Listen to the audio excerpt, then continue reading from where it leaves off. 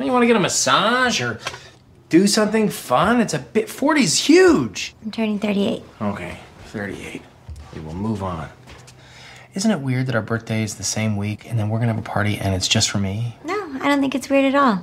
Because you're turning 40 and I'm turning 38. Come on, do you really want to be one of those ladies who's just so insecure about their age and they lie and then they gotta remember and it gets all... You don't get it. See, you don't understand how it works. I don't want to shop at old lady stores. I don't want to go to J. Jill and Chico's and Ann Taylor Loft. I'm not ready yet.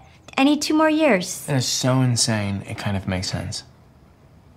What did you get me for my birthday? Wait a minute, I thought you said that we shouldn't get each other gifts this year. What do you mean? You're supposed to get me a surprise gift. This is a big birthday. I'm turning 40. That was a clip from This Is 40. I'm delighted to be joined by its director, Judd Apatow. Hello, Judd. How are you? I'm doing very well. Thank you. It's good to have you on the show. Thank you very much indeed for your time. Tell us about This Is 40. Is it a sequel to Knocked Up? Is it a sort of sequel? Is it a spin-off? How would you call it? I guess it's kind of a spin-off. It's like there was Cheers, then there was Frasier. You know, it's Yes. there was Forgetting Sarah Marshall, and then we spun off Russell Brand to Get Him to the Greek. So, you know, I like the idea of, you know, making a movie with a character from one movie to, like, you know, following them and going, what's going on in their world, and just following them home.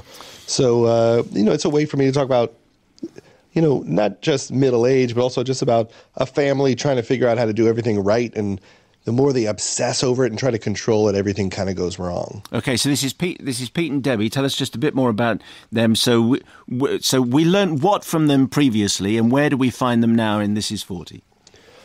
Well, in Knocked Up, you know, Seth Rogen and Katherine Heigl, you know, got pregnant as the result of a one-night stand. And Debbie was Katherine Heigl's sister, played by Leslie Mann, and she was married to Paul Rudd. And they were kind of, you know, the ghosts of Christmas future. And so they would watch this squabbling couple, and it made them more scared as they were about to have this baby they didn't plan to have. And people really responded a lot to it because it was about how hard it is to get along when you live with someone for decades. You know, a lot of times my daughter will say, why do you fight with mommy? And I say, imagine spending every second of your life with the same person. Imagine spending every second of your life with your best friend. How many times would you fight them? How many times would you be really mad at them? And, you know, that, especially when you bring wounds into your relationship and you project all your problems onto them, you know, it's hard. You know, it's hard to admit you're wrong. It's hard to change for another person. It's so much easier to try to get them to change just to make you feel better. So This Is 40 is about, you know, the week they both turn 40 and, you know, all their problems kind of come out. Except she thinks she's 38. Well, she's trying to hold on to 38 as best she can. She wants 2 more years. This is a very funny film. It's a painful film, Judd, as you well know. I mean, a lot of people are going to go to this film and laugh and squirm in equal measure. Yeah, I like that. I mean, it's supposed to be it is a drama with a lot of comedy, and there's a little bit of an independent film feeling to it. There's something experimental about it because it's very, very funny, but it's truthful and it doesn't shy away from the more painful corners of trying to get along with somebody. But there's also a romance in the fact that, you know, they're always going to figure out how to solve the problem. No matter how much they fight and how bad the fight is, they're going to get through it together. The family that we're talking about, Judd, is essentially your family. I mean, that's why obviously there's an autobiographical element to lots of your stuff, but this feels particularly so with your wife and kids, as you know, taking the starring roles. Yes, and I felt like that's something people don't do in movies. Oh, it's true. It's true. It's somewhat reckless. There's a good reason for that. Good reason for that. Yeah, it's a little crazy. Now that the movie's done and people like it, I can look back and go, what was I thinking? That's insane. You know, we're not the Jacksons. What are we doing? But not yet. But I thought it would be interesting to see people who really love each other on screen, to see the intimacy of the relationship between Leslie and her children and between my daughters with each other and their rivalry and their anger.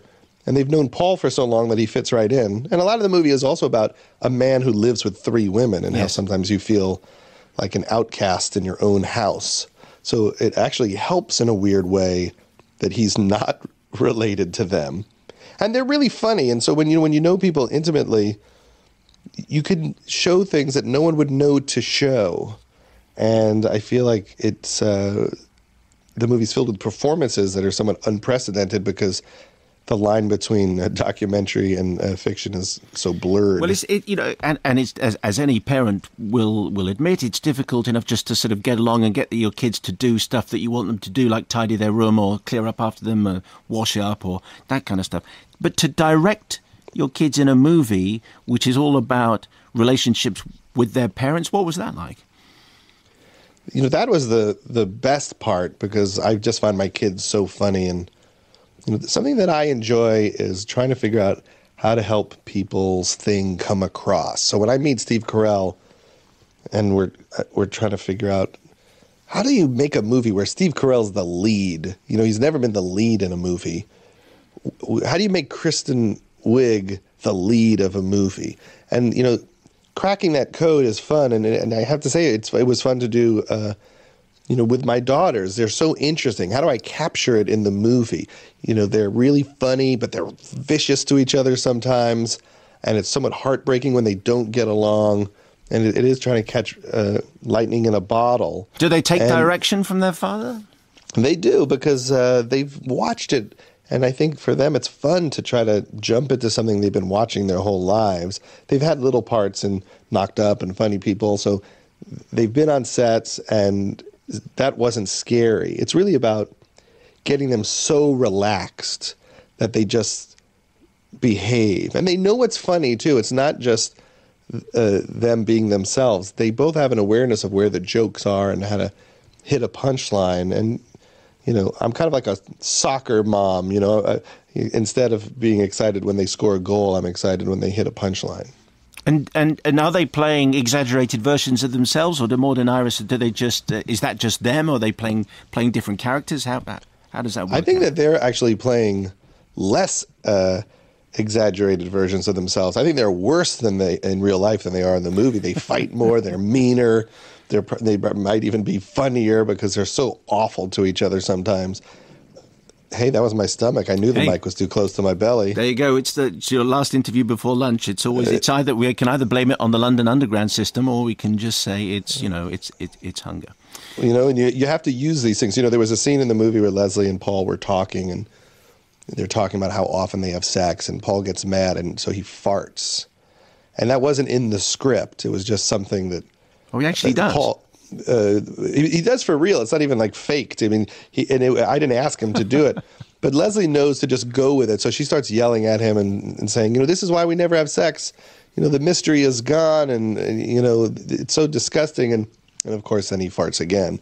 But that's our process, which is, we try to, make it as alive as possible. And that became one of the funniest parts of the movie. It seems just kind of gross, but also it was very hostile. It was a hostile gas.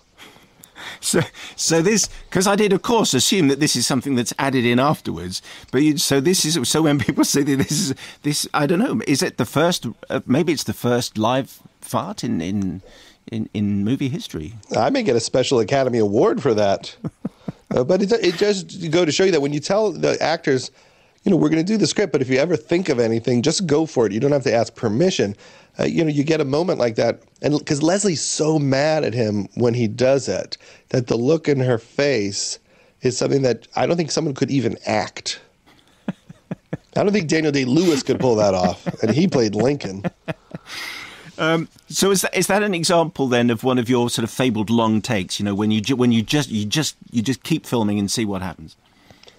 Yeah, every once in a while, there's a scene and you realize that, you could write it all day long, but something else is going to happen on the day. There's a sequence where Jason Segel and Chris O'Dowd are hitting on Megan Fox, and I wrote a lot of jokes for it, but I knew on the day I'm just going to roll film for an hour and a half. and just let them hit on her and see what happens. And, it's one of the funniest scenes in the movie.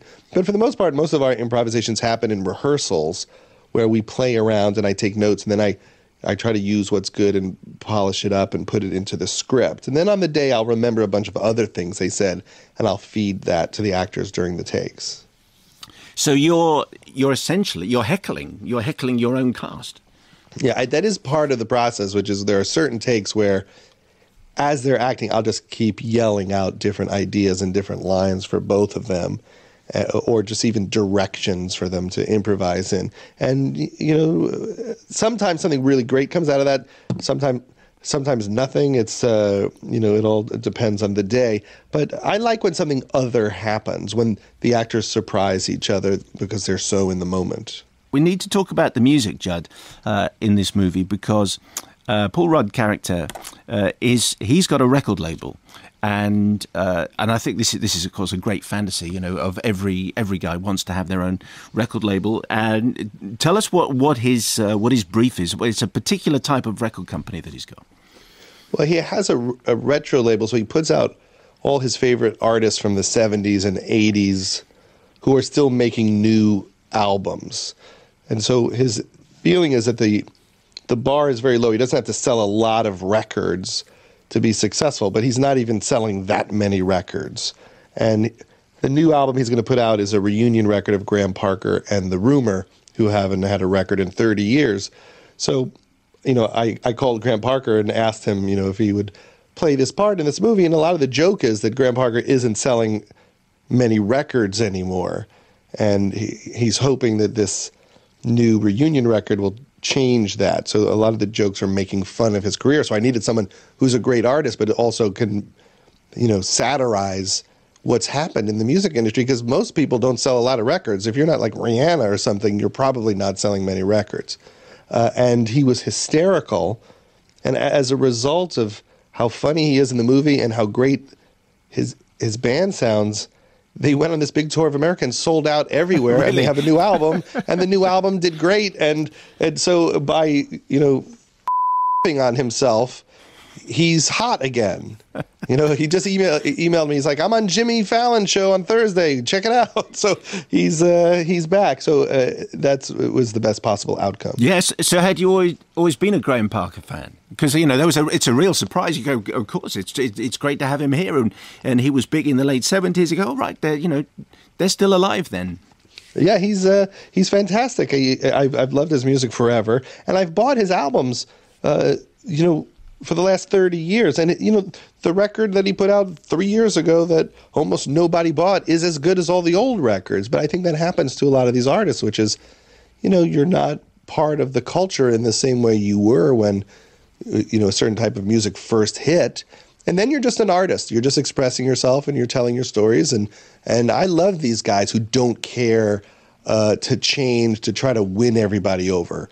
Loudon Wainwright's the same way. He scored Knocked Up with Joe Henry, and he just makes these beautiful personal records, and every once in a while, for some reason, people buy them. Sometimes they don't, but he doesn't care. He's just going to keep expressing himself. And also, just while we're talking music, Ryan Adams comes on. What a fantastic song he's playing for you.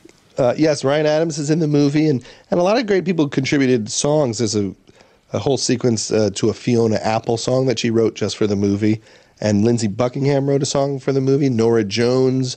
There's a Wilco song at the end of the movies. There's a great soundtrack coming out with a lot of brand new music, which I've never done before. I've never asked people to write songs for one of my films because I've always been nervous about having to reject it if I didn't like it. You don't want to, ask someone to write you a song and then say, oh, by the way, I hate your song and I'm not using it. But this time I went for it. Just going back to the heart of the movie, which is the relationship between Paul Rudd and your wife and your kids, which always strikes me as this is a very strange thing going on. But there's one big set piece argument, which I wonder is the one which most parents will go, yeah, okay, we've had a variation of that. It's the one where you're taking away the Wi-Fi, or you're taking away the computers, and you're trying to eat healthy food, and whatever it was that started that whole thing going. And your elder daughter particularly is incandescent that you could have done such a thing. I just thought that, yes, there'll be so many parents nodding at that point, Judd, that they have done something similar.